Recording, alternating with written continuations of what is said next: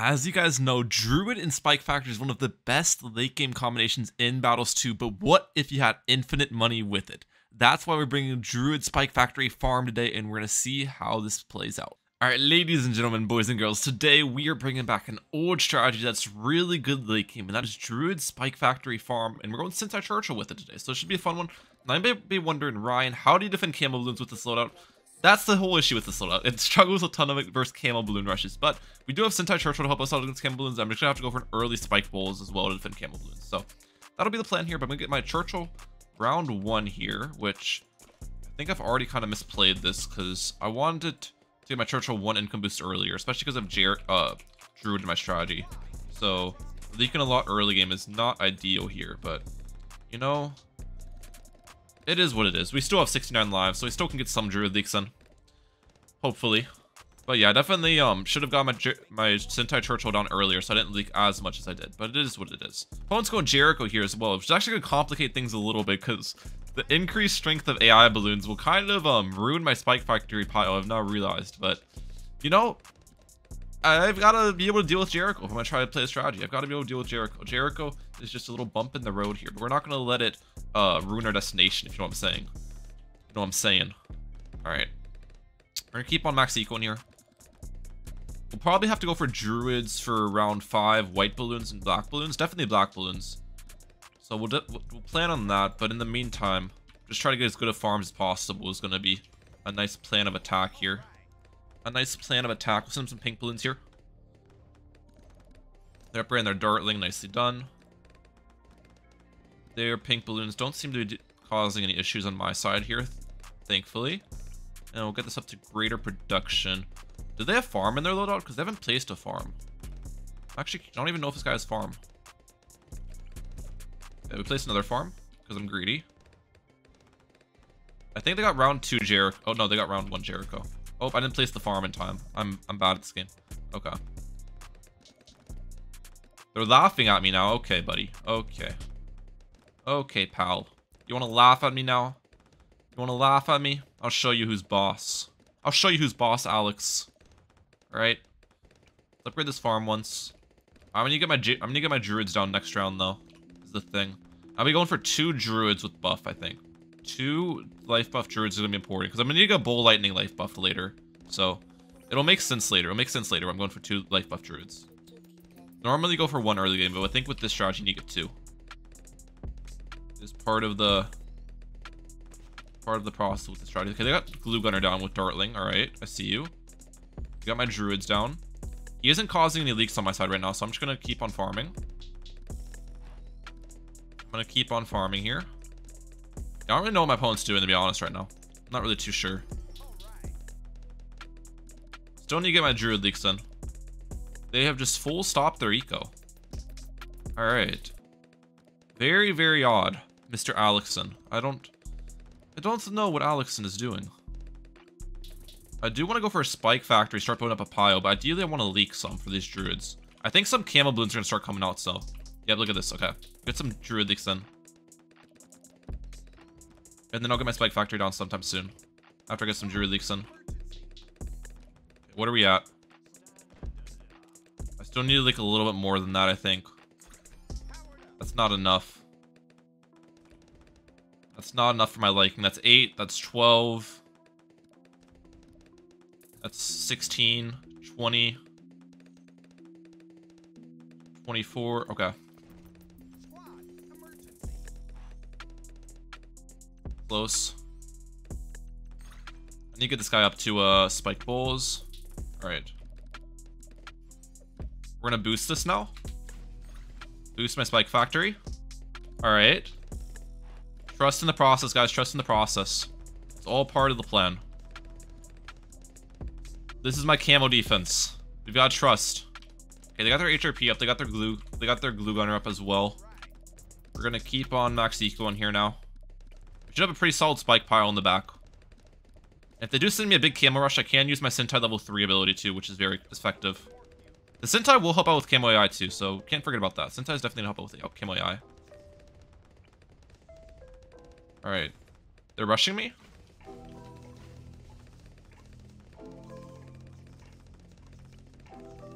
Zintai 3.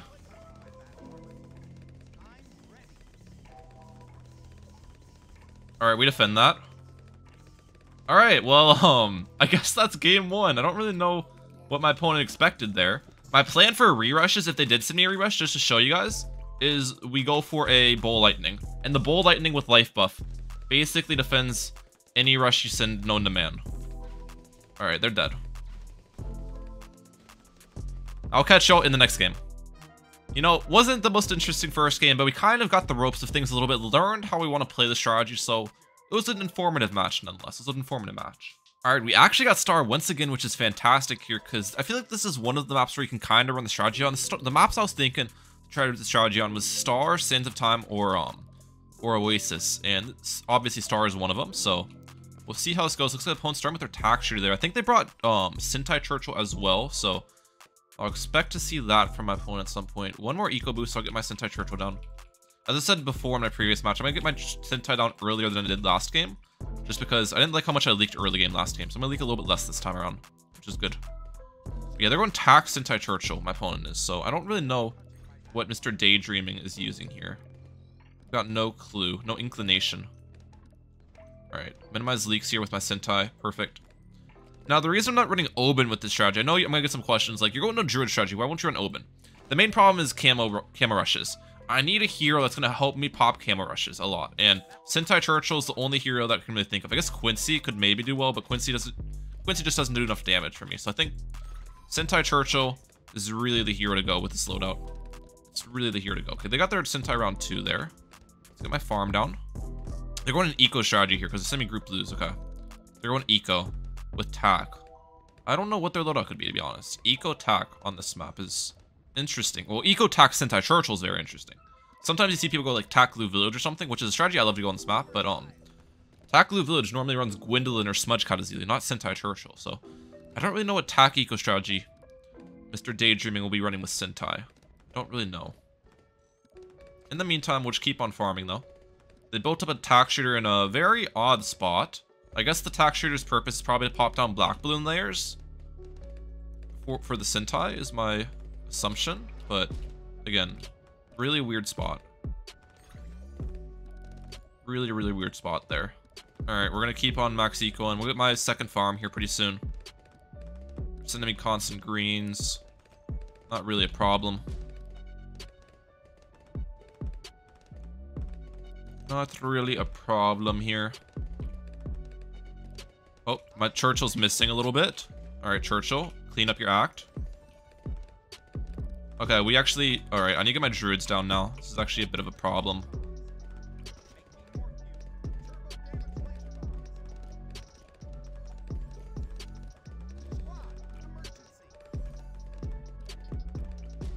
Last.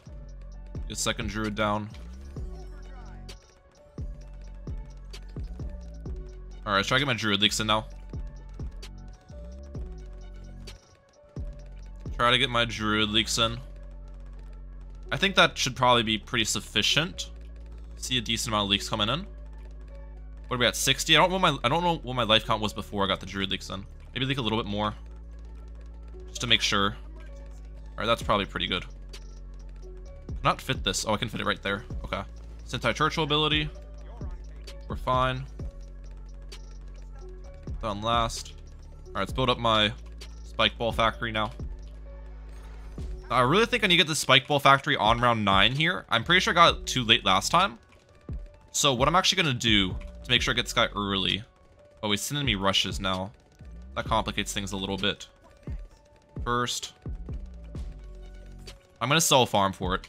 I know it seems really weird selling a farm for it, but I need to have this guy producing spikes early. It's pretty important with my loadout. So we're going to do that.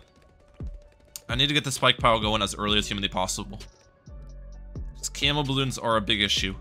And the thing about this loadout is the late game is so unbelievably good that sacrificing early to just survive is... It's a necessity. And it's not that big of a problem. I got my plantation up still. Attack Sniper Churchill on their side, okay. Interesting, I've got to say. Interesting. Okay, we need to actually get up some defense, though. So we're gonna go for a lightning here. And then next round, I'm gonna get this up to a valuable nanners, hopefully. Now, I actually probably didn't need to sell the farm in this case because I'm facing an eco strategy, so they don't even have much money to rush me. But if I'm facing a farm strategy, I think selling that farm for the spike bulls is a smart move. But since I'm facing eco strategy here, it probably was not honestly a necessity.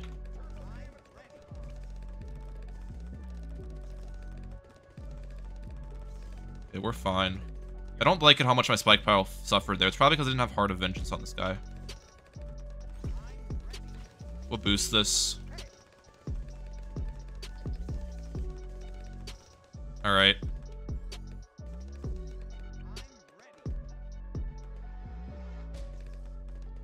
They're re-rushing me.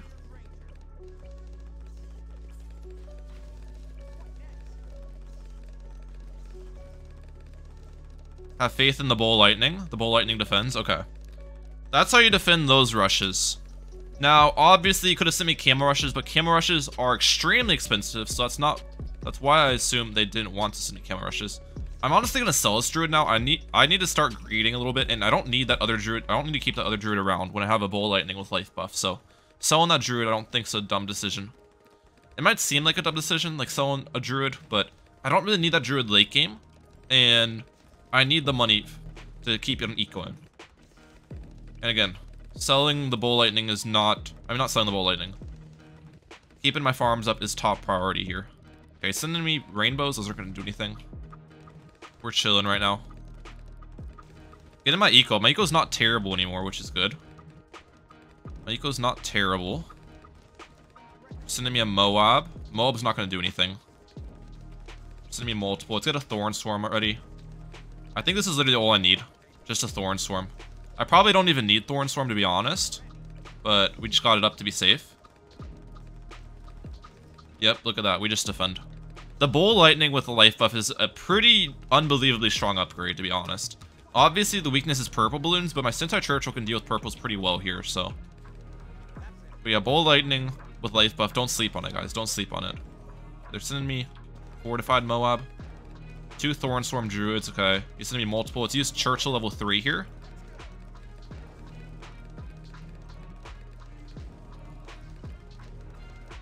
This should defend. Yep, we're good. I know what I'm doing, chat. I know what I'm doing. BFB. BFB, I honestly think we have enough defense for BFB.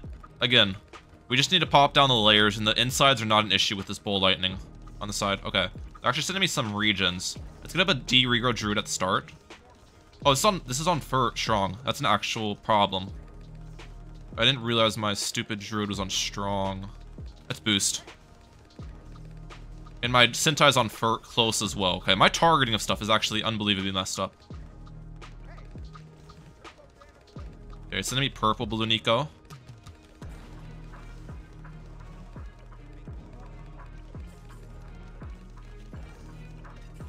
We're fine, we're fine. We're fine against these camo balloons. I got spiked mines now. We're good, we're good. Alright. Man got super aggressive at me, but we end up on top with the strategy once again. I feel like this strategy kind of baits people into sending you a million rushes because they don't really see it before. But I want to take a late game, so we're going to keep on playing it, and I'm having fun with it, to be honest. Alright guys, we found another match here on Sands of Time this time, which I think is going to be a better map for us than Star, so I'm excited for this one. We're against B here, and yeah, we're going to go the same exact strategy as before. They're starting with their Druid here. I know they brought Oben as well, so this might be Druid sub-farm for my opponent, which would be interesting. That is their loadout. I get my Churchill down here on round 1 as always, and we will see how this game plays out. Okay. Try to get my Churchill placement well here. Alright, we got it down. Laser bombs primed. We're fine. We're gonna leak a little bit round 1, but it's not gonna be bad, I don't think. It's to the point where I can hopefully get Druid leaks in later. Right, how am I gonna make my Churchill stop chasing is the thing. I want to make sure to get my Churchill on last eventually. So I'm going to do some targeting of microing of targeting. Not targeting of micro. I think hopefully now My Churchill should stop chasing, which is the goal. Put this on last. Maybe first a little bit. Get my farm down. Yeah, we should be good here. Let's actually move my farmer next to where I have my farm. Perfect. Oh, keep us on last. Oops. I kind of messed that up for a second. We're good, though. We have it back on last. All right, we're fine. We're fine. First for a shot. Last. Yep. We're good. All right, Churchill's not chasing, which is what we want. We don't want our Churchill chasing here. If your Churchill's chasing on this map, guys, it's bad news bears. You can get yourself stuck in really bad situations with that, so we're doing fine. We're doing fine. They got their 2 Druid start there. They're going Druid Eco here, so that's interesting. I don't know what Druid Eco strategy they could be running, but honestly, Druid Eco is kind of something I want to face here because we have a really good late game with our Lotus, so we can take it late versus Eco strategies. And the good thing about an Eco strategy is that they don't have money to pressure us, right? They can't send big camo rushes at us and get through my defense, so I don't really have to worry about that too much. I don't have to worry about it. All right, round 5. Can I fit a Druid here? I can't. Oh, no. I really kind of was relying on that here with my defense. Can't fit a Druid there. That's actually kind of bad. Isn't it, Ryan? It looks like this Churchill spot does defend spaced whites, which is something I was curious about. Defends it alright. Not great, but... Okay, we forced their lightning. Both of their Druids are chasing, which is not what you want either. You don't want Druids chasing, or... Sentai. Alright, I think we get my second Druid right here. I'm gonna have to...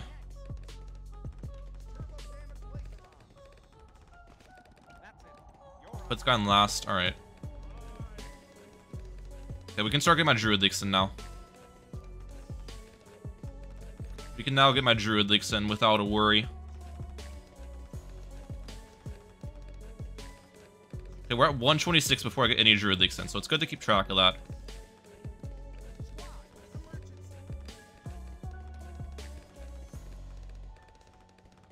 Boost this. Alright, that should be enough Druid leaks. I think that was 81. If I remember correctly. If I'm counting correctly. Pretty sure it was 81 leaks. Let's get my Spike Factory down. Alright, we're doing fine. Keep us on Smart, actually. We're Smart. No, Smart actually is not what I want. Close. Put on Close. Okay, they got a Mortar down. Nicely done. We want to save up for the Spiked Bowls here. Spiked Bowls is what we're looking for. They say I've got the spikiest bowls around. Today we're here to prove it, chat. Okay, they got a Mortar down as well. So they're going Druid Mortar, probably Druid Mortar, Spike Factory, to be honest. So we're both going Druid Spike Factory, but the difference is I have farm, and they don't. So I'll have a lot more money than them late game, which is really good for us. If we survive late game's the thing. If we survive till then, I'll have a really nice money advantage. Alright, let's upgrade that to Druid's Wrath. Hard Thorns. We're doing fine here. I'm starting to build up a nice spike pile in the back too, which is what I love. We're good against their eco. The thing is, we want to make sure we go for enough Druid upgrades where their normal eco balloons and stuff don't eat up my spike pile, because keeping the spike pile healthy is one of my top priorities here. So, do I need lightning on this guy? I don't think I do yet. I think we're fine at the moment. I probably should get lightning on him, to be honest. Yeah, lightning on it would have been a smart decision to do earlier. I got my plantation up though, which is perfect. We'll cross-path the plantation here pretty soon as well. Our spike pile should be pretty big. Look at this. My spike factory only has 135 pops here, so it has not been used much, which is great.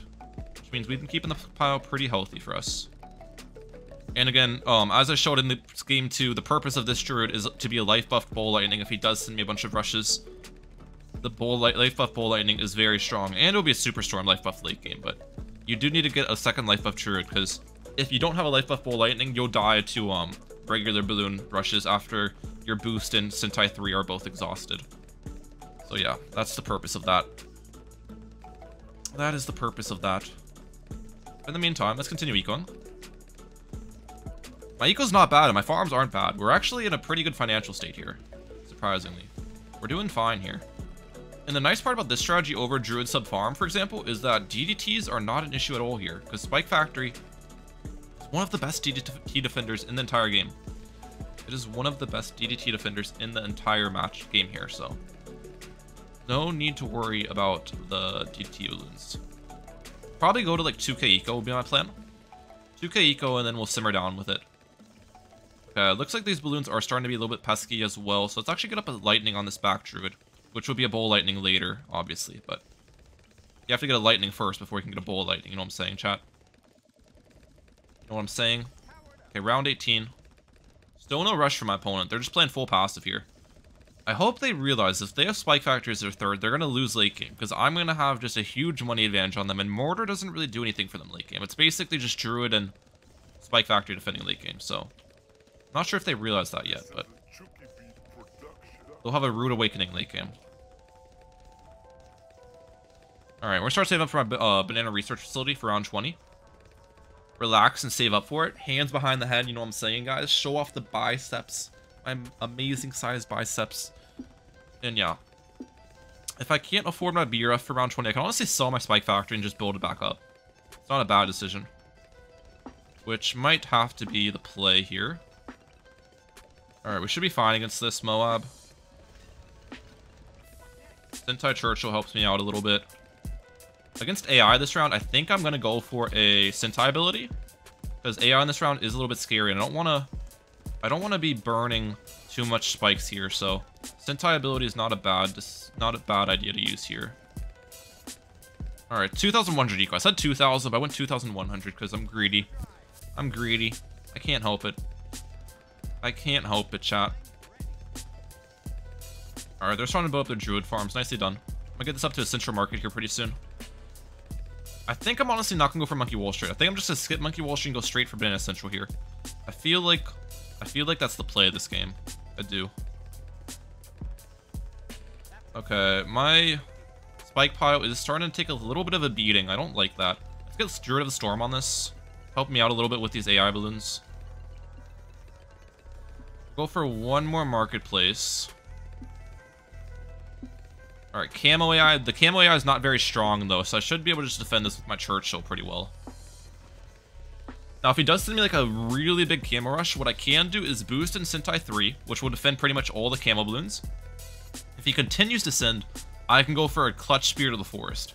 And I'm talking if he sends me like all of his money's worth of Camo Balloons, Spirit of the Forest will defend it. So that is like my last-ditch effort. I should get Spirit of the Forest up, and that defends the Camo Balloons. How much do you sell for? Like 33k, so I need like 33k on hand, roughly. To afford, alright. Shouldn't be much of a problem. We are stolen the rounds on our side, but my opponent's anti-stoling, so it's honestly kind of fine if I stole, because these rounds are still short, which we want the rounds short when we're against an eco player here. Let's actually just use Sentai ability here.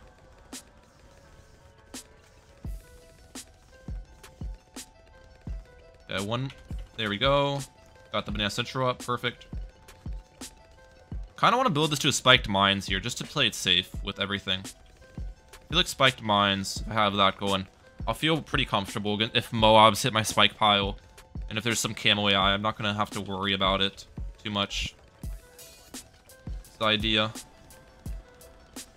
Alright, they have stopped ecoing. Round 26, makes sense. They have Spike Factory, okay. Makes sense as well. We should have the big late game advantage here, as I said earlier. We're going to have a lot more money than them with farm than they'll have with without farm. And in case he sends me a camo, Regrowth Ceramic Rush, I'm going to get up a little Heart of Oak with Heart of Thunder right here.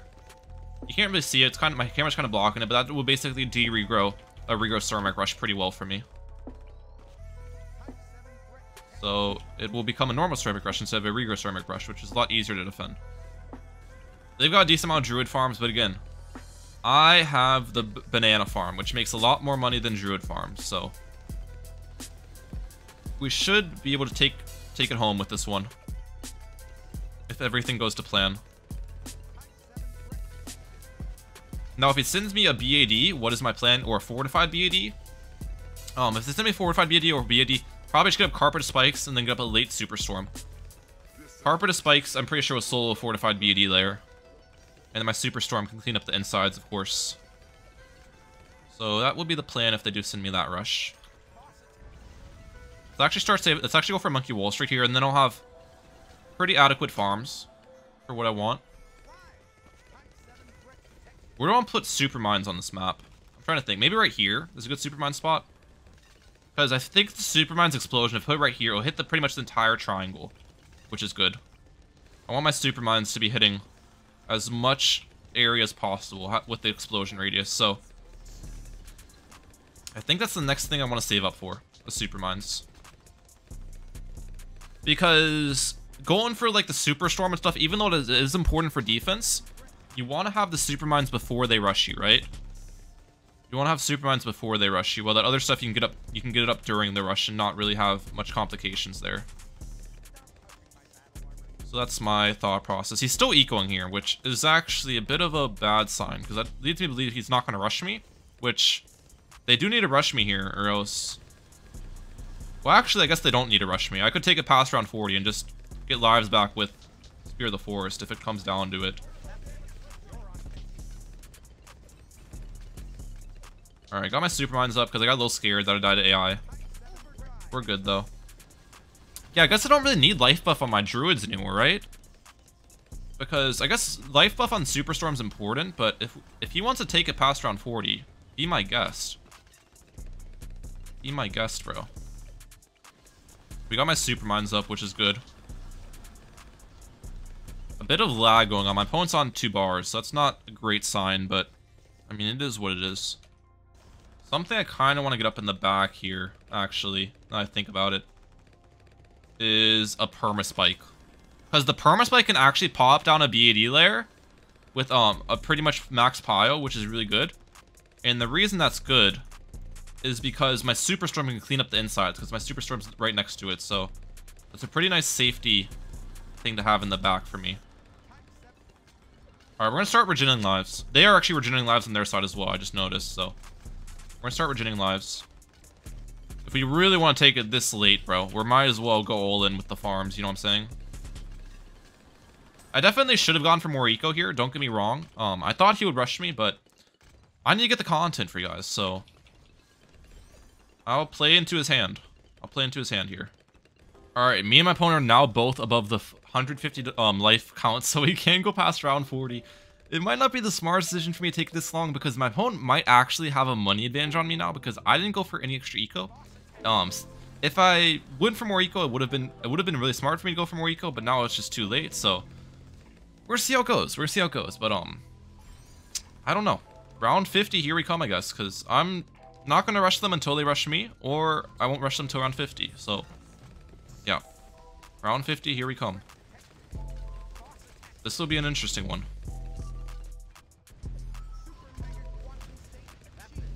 We just got my level 20 Sentai Churchill, guys. I think we literally just got it, unless I'm tweaking out, because I heard him make a noise, and it's round 42. Does it take 42 rounds to get level 20 Sentai Churchill? Does it really take that long? It might. It might actually take that long. I don't know what point I want to sell my farms for just a full map of Spike Storms. Probably some point soon, because I'm going to want to have my defense pre-placed, but I also want to get as much juice out of my farms as possible. So I've got to think about that very carefully when I want to sell my farms for spike factories. Just a bunch of Spike Storms would be the plan. I still have 2 boosts left, which is great as well.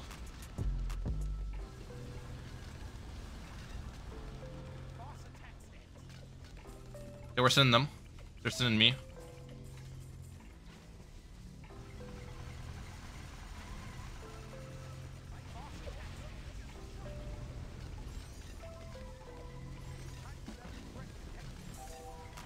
Keep sending them, keep sending them.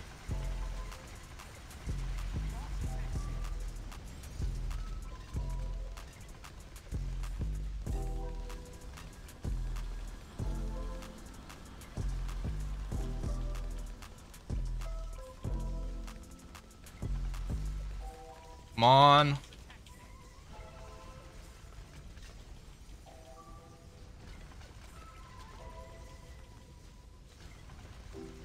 Did we win? Don't pop, don't pop, don't pop.